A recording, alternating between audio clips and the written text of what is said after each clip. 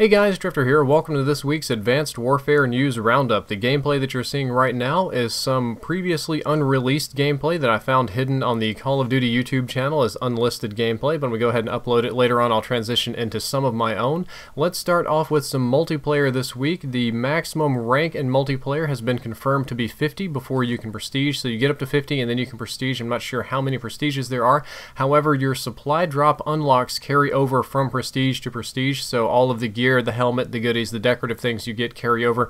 Not entirely sure about weapons, but I think the variants also carry over but you can't use them until you unlock that core weapon, then you can use all of the variants. On top of this, when you prestige, you can pick one item to carry through all prestiges, kind of like Black Ops 2. So you hit your max prestige. When you prestige, you pick your one gun, perk, item, kill streak, whatever that you can carry with you into the next prestige, and you don't have to worry about unlocking it. It's exactly like Black Ops 2. At this point, we are transitioning over to some sniping gameplay, which Cross gave me, telling me it was his, but turns out it was T. Martin. After the sniping, we're going to transition back to my gameplay.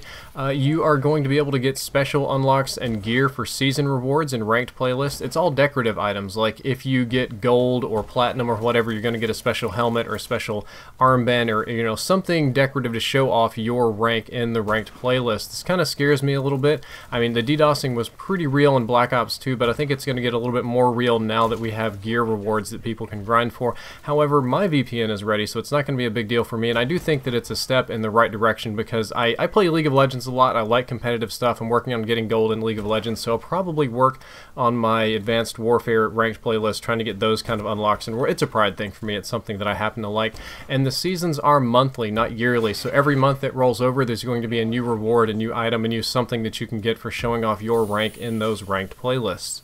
Speaking of ranked and competitive, MLG announced how their series of brackets is going to start off for Advanced Warfare. They're starting off with a 25k series. They previously do 4,000 or 5,000 or 4 and 5k. They're starting off with a 25k to kick off Advanced Warfare. Pro points are up for grabs, so the placings might move around, and they're trying to make it easier for amateur teams to get into the brackets to play and hopefully be able to compete against the pro teams that they're fans of and be able to show that maybe they can play as good as the pros. So it's going to be easier for amateurs to get in, and a lot of money up front. A digital upgrade thing was announced, very similar to the Ghost one.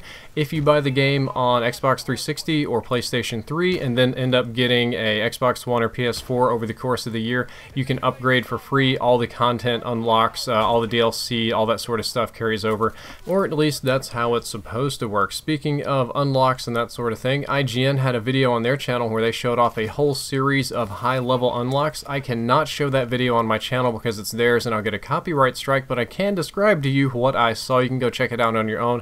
Tons and tons and tons of crazy customization options. They had like Titanfall looking helmets, they had Master Chief looking helmets, they had aviator sunglasses, they had something that looked like the Scouter where Vegeta asked what his power level is. My personal favorite was a gold mask that looked a lot like the Deadpool mask, except it was golden. I thought it looked really, really cool, kind of like a gold Deadpool. They showed off a massive Stinger rocket launcher of some sort. It looked like a kind of like an anti-aircraft lock and fire sort of thing. There was a riot shield on display. Theirs in particular was gold. Dual SMGs are back. They looked like dual vectors, but they might be dual machine pistols. I'm just glad to see back some kind of akimbo submachine gun because I was a big akimbo SMG fan, and it's just, for me, that's a big thing that they're coming back. And they also showed off a new sniper rifle very, very briefly.